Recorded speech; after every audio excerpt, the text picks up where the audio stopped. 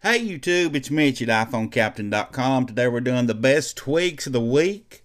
Today's November 16th. Let's get started. The first one we have here is called Roomy. Roomy adds space to your notifications when they come in.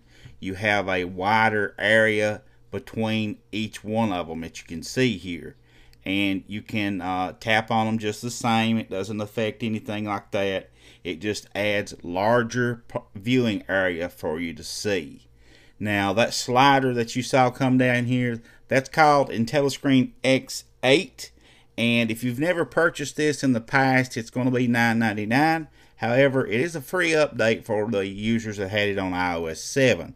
Now, I did an extensive in-depth review of this yesterday, so I'm not really going to go into a lot of detail about it. But as you can see on the first page here, you have your weather. All of your notifications are listed here. All of your mail, Twitter, Facebook, and you can even set up an RSS feed. You still have your today view here if you have certain widgets that you are attached to using on a daily basis. Those will be showing up right here for you as well. And to get that slider to come down, you can actually just flip down from the top on the left side. And you can actually set that to be an activator gesture if you want it to be. And you can double tap or triple tap, however you want to set it up. And you can use that slider anywhere you may be. Say for instance you're in Safari, it still works. Inside any apps, anywhere you may want to use that. And when you pull it down, if you want to use any of those applications there, you just tap them. And say we want to go to settings, you just tap settings and you see it slides out. It has that little cool animation added to it. And you push your home button one time to go back in. And one cool thing about this slider that I'm trying to show you here, you can move these around. Just hold down on them and put them in wiggle mode like any other app on the iOS. And just drag and drop wherever you want it to be. And there are some settings inside here where you can set that up to be specific applications in certain spots. But like I said, if you want to know all those details, I'll link my in-depth review up to IntelliScreenX 8 on the screen here for computer users, and I'll have it in the description for the mobile users. And that'll be $9.99 if you've never owned it, and it's a free update. Next up, SendDelay. How many times have you sent a message and as soon as you sent it, you thought, well, I probably shouldn't have done that?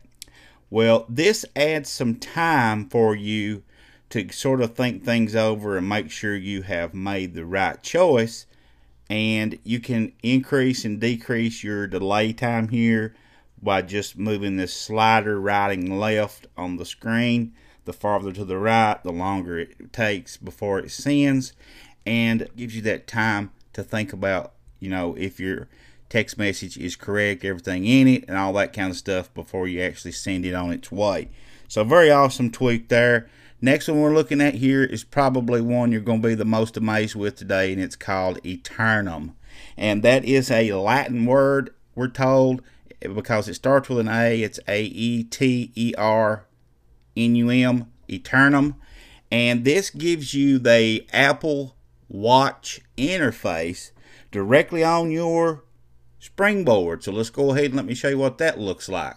Now, how amazing is that, guys? And if this is what the Apple Watch is going to look like, it's definitely going to be a cool device, and definitely one that I want to get a hold of as soon as it hits the market. But as you can see, you can swipe around here left and right any way you want to, up, down.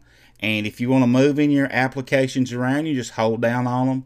And they go into this little spin mode instead of this jiggle mode. I really like this a lot better. And then you can just hold your finger on the one you want to move, and then just drag and drop it wherever you want it. Hit the home button to stop the wiggle mode or whatever it is that we were in there. And then you can go right back to using this interface. This is a remarkable interface, guys, to play around with, and you can set it up to any activator action you want. It's called Aeternum, and if I'm not mistaken, it's $3.99, so be sure to check it out. And let's go back to our regular look now. for the last one is called Asos. I'll let you be the own judge how you want to pronounce it. Asos, I guess you could say. But anyway, we'll go back over in here. And this is a way to lock your apps, even though, you see, I have Bio Protect enabled on my device. If someone were to get past that lock screen, they can still get into any application they may want here. Asos eliminates that. So let's go into our settings. We'll go up here to Asos, and you have to even have a password right here. Once you enter your password, it'll open up and let you in, and in here you can change any of your settings, anything like that you want to lock. Down here to the locked applications setting, you see I have the calculator and the calendar locked. Now let's see if we can open the calendar. When we try to open the calendar, we're asked for our passcode.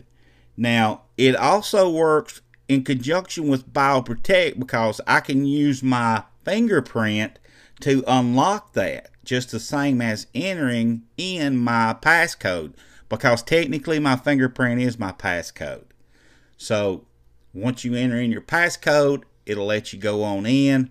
And guys, if you have wives or girlfriends that like to sneak and read your text while you're in the shower, this would be an awesome way to keep yourself from getting into trouble. So be sure to check those 5 out. I know you're going to enjoy them. Hit that subscribe button if you're not already.